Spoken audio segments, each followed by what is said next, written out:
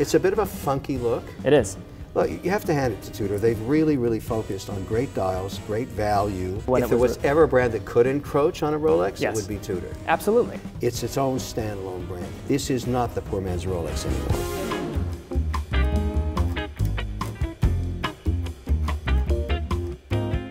Hey, Mr. Wonderful here with Teddy again, in a really remarkable place. We're in the basement of the Bucherer store in New York, the flagship store, probably the largest watch store in the world.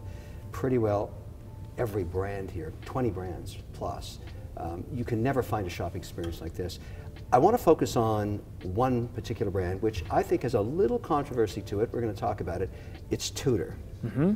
Now, Teddy, I'm going to let you set the pace here. Sure. Talk about Tudor, its heritage, and then let's debate where this fits in the strata of brands right now. Absolutely. So let's start with the history of Tudor.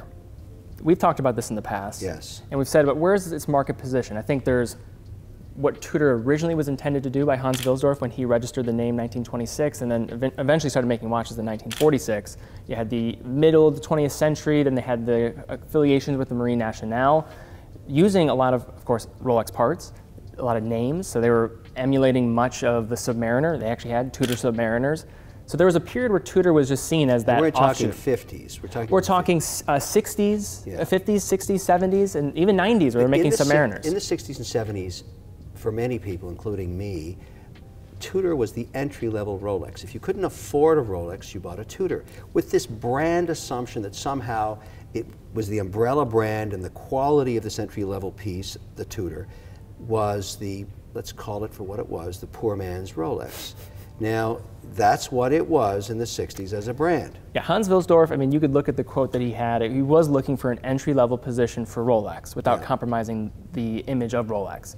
But what's happened, and I think there's two eras of Tudor. There was a time when, in the 90s, I think they really lost their way. They're releasing models like the Hydronaut and other things that were a little out there. They removed themselves from the US market for a decade. A brand like Tudor, not even around. I never understood that. Well, they probably just were not selling through, but then something happened. I think they really thought about, okay, we need to establish our own identity. We need to establish our own watches that can speak to our history and also being unique. And I think we can talk about that today. Now, we don't have everything on the table, but I think if you had to look at what spurred all of this along to change, it was the Tudor Black Bay. So this was released in 2012. I agree with you. I mean, I will admit to one thing. Tudor is now a standalone brand. It's found a price point sub $5,000. Yep, 3 to 5 is usually where they play mostly. So they're stealing share from a bunch of people that were also in that space, and they've done something that really matters to me and to collectors. They've really created great dials. They've got great dials. There's lots of selection, a lot of good work being done here, and I can finally say with certainty, and I would never do this unless I believed it, this is not the poor man's Rolex anymore. It's not? It's not even associated with Rolex the same way it was before in the market's eyes. It's its own standalone brand. It is. So I got to hand it to management. Clearly marketing has worked for them. People think the watch is hip now. It's a great piece that you can afford for $2,000, $3,000, $4,000, and they make a really good movement, good caliber, great dial. And I think the one thing that they'll speak to that is the fact that a lot of Rolex buyers, if it was just, say, an offshoot of Rolex, and if that's all it was, and didn't have any substance to it, then why would a Rolex buyer ever buy a Tudor? But what I find is many Rolex buyers do buy Tudor still. Yeah. So that does happen. Let's talk a little bit about some watches, though. Yeah, okay. Now, we're here in Bucherer, so I think we can start here. Now, 2012, they come out with the Black Bay. It was originally unveiled, 41 millimeter case, ETA movements, and then in 2016, they started unveiling in-house calibers, and then you just saw a barrage of new models. One of the models that they released— On the sports dive. On the sports dive watch. Yeah. So, and this is going back to those big crown family of dive watches. It didn't hurt them that all the other makers were going the same direction with dive. I mean, dive got, well, it still is. It's really big. So this one is the largest of the bunch. That's the other thing that Tudor's done well, is they've represented all the different sizes. This is 43. And look what it's made of. This is a bronze case. So this is the Bucherer Blue Edition. So they released the 2016, the brown dial version of the bronze case. It was in 43, and it does a couple things different. One, of course, you're getting bronze, 369 dial, larger case format. Yeah, immensely popular. The Bucherer is marked on the back as being part of this unique arrangement. Yep. The Bucherer Blue. There's other brands that have also done it, IWC, others. it's a beautiful piece. There's no question about it. It's clear that they really focused on bringing something to the market that was going to be very competitive. Price point on this, Teddy? That is just over $4,000. And that's a phenomenal value for $4,000. And what they do with their bronze, and what I've liked about, I don't know if you've ever, I mean, I'm sure you have, like the bronze and its patina effect, like if you tarnish it, like it can look, I mean, it looks like the Statue of Liberty at times for certain brands. Yeah. But what Tudor does is they have a different alloy, a lot of aluminum in the alloy, what allows it to have that consistent hue longer than some other brands. So I wanted to start there. That's like 20, so on the table we mostly have black bays, but let's just keep going through some of them. Another one that I love for around $3,000. What can you get from an everyday watch? Versatile. Could be worn in a sporty environment, could be worn potentially with some dressy attire, maybe not with a full suit, but if you know you had to wear a sports coat, could work. This is a Tudor Black Bay. Yeah. So this is a Tudor Black Bay. You have 36, you have a 41. These were unveiled in 2016, and I just think for somebody that just wants a do-it-all type of piece, they don't maybe like the dive watch format of the Black Bay, but they want something with that style and of course design elements with the hands. It's a crossover piece. It can be a dress watch. It can also be sporty. And you have that 36 option. And one thing I just want to talk about now, in the last 6-7 months, the smaller 36, 38 has become very, very competitive in terms of men's watches. Lots of guys are getting smaller dials now because they look great. And it's something that the trend kind of died for a few years. Now it's coming back, which shows you when you're collecting, you don't ever want to get stuck in one time period. You want to have lots of different options. I agree. I'm now buying 36s. I agree. Yeah. Yeah, this one is the 41, and then also, I mean, 150 meters of water resistance on this. You know, I mean, I don't get down past, 100. The Rolex standard is 100 meters, so I'm just saying. Yeah. Now moving on to, I think, another part of what Tudor has done really well. This was a watch that was released in 2018. This is another Black Bay. We're going to be talking a lot of Black Bay here today, but it's for good reason. This has changed the brand completely. This is the GMT, Black Bay GMT. So this was released in 2018. Price point? It's just over $4,000. So you know what that's going to get mistaken for. Oh, you know exactly. So this one is more on the nose. I will give you this, that this is starting to encroach on the territory, but why this was so special when it was... If there was ever a brand that could encroach on a Rolex, yes, it would be Tudor. Absolutely. And so this is an opportunity to own a watch that when you look across the room is going to look like a GMT. And in fact, it really has that heritage at an incredible price point.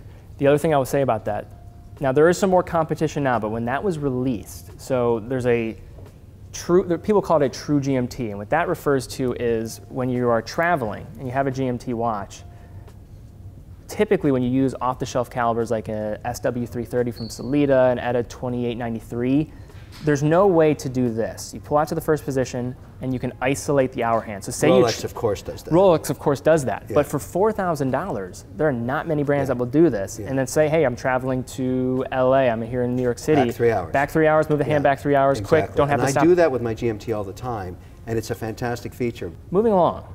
Now, we do have a couple others. Now, this is a personal favorite. I'm actually wearing one right now. We have the Black Bay 58. So this was also unveiled the same year as the GMT. So first, the line was, the models that we have here is a blue navy version, which I have on my wrist now in stainless steel and on a bracelet. And then this is another watch. This was actually released last year. That case is made of silver, 925 sterling silver. Beautiful, and that'll have great patina over the years. Oh yes, and I know I've seen some of these now getting a little aged because they've been in the market. It seems like they're holding up. We're talking about a grayish dial. They call it taupe. Taupe. It really, really works with the silver because the bezel also has that tonality. Yep. That is a fantastic combination, a beautiful piece. And when we're talking about where can Tudor differentiate itself and be different. Price point on this? Just over $4,000 as well. Yeah, so I mean, this is really what the story's about, is these really eclectic, beautiful pieces with the inherent quality in the movement, it's there, at under $5,000. I think it's so important that people realize you can start watch collecting at very low price points and get great pieces. Manufacturer caliber, so they own a manufacturing movement provider, Kinesi, and they're producing their MT calibers inside of here, 70-hour power reserves. These are all COSC certified, the majority of these on the table, so there's a lot going for it. And I also, open case back. Where do you see that from the Rolex and Rolex Tudor family? That's very rare. You don't see it. You don't see it. And also on a silver watch, I mean, come on. So it's a little different. I don't recall ever seeing anything in a Rolex.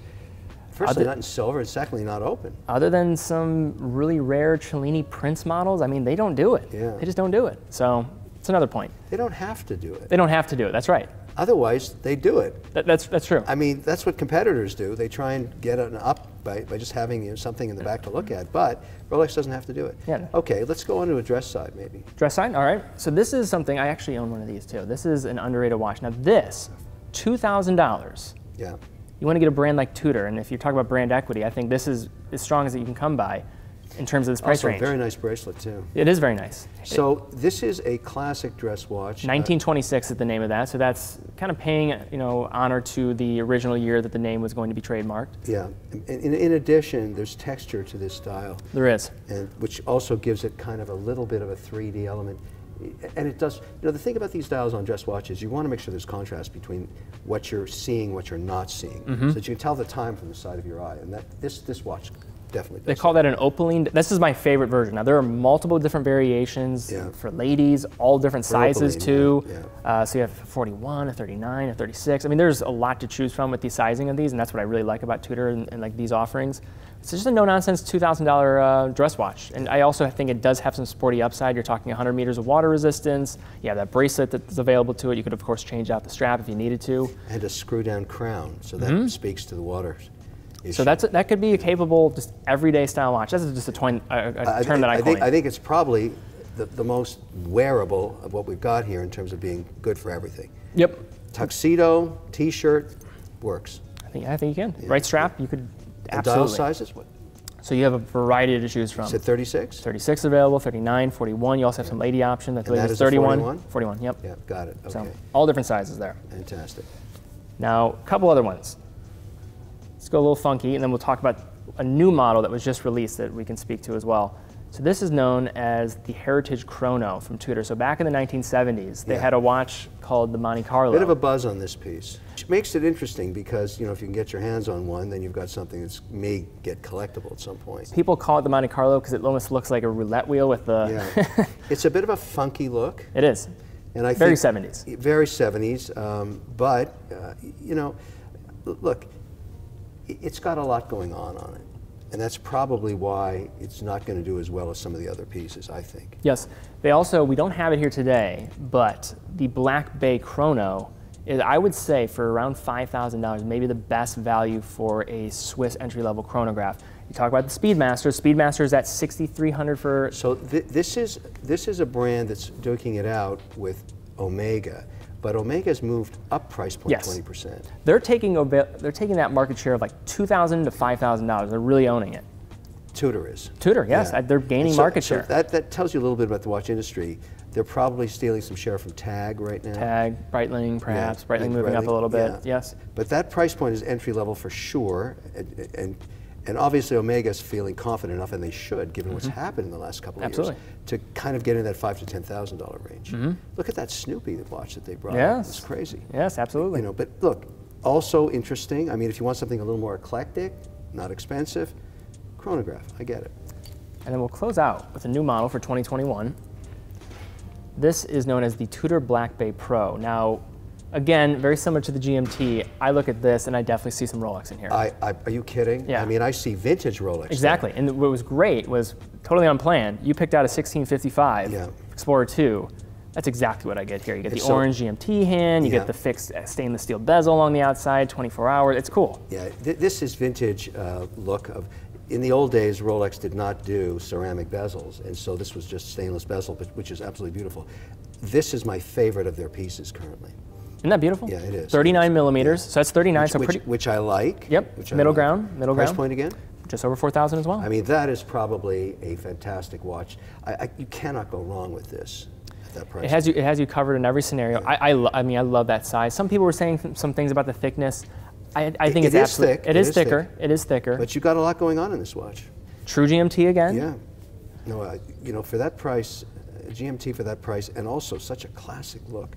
Fantastic. Look, you have to hand it to Tudor. They've really, really focused on great dials, great value, lots of interesting technology here to get true GMT at under $5,000. Says it all. Yeah, and we haven't even looked at things like the Pelagos, which is a full titanium dive watch, and they have this cool Marine Nationale collaboration. You also have full ceramic Black Bay, full ceramic watch. So they really have become the entry-level best value, I think. In this price range of $2,000 to $5,000, I'd put them, you know, really up against anybody. I mean, there's other brands that I think of, like an Oris, and of course, like a Longines that are also there. Yeah. But even them, they're a little bit, in terms of pricing, they also go down a little bit more than Tudor. Longines a little, they're $2,000 down if you think about it. Yeah, they don't top out at $5,000. They're more of like that $1,000 to say $3,000, $4,000 range. But basically, if you're looking to enter the watch market and you've got $2,000 to $3,000 to spend, there's lots of optionality with Tudor. That's why we did the show today. I really wanted you to bring this forward because I'm really looking for people to start their journey. That's the whole idea. You want to be in watch collecting, you've got to start your journey, but I never want you to borrow money to do it. So you've got to really think about what you want about the beginning of the journey. There's no destination in watch collecting, only a journey. It never ends. It's a horrible disease. I hope you catch it. Thank you, Teddy. Marathon, not a sprint. Remember, everybody, take it slow. Take care. See you again soon.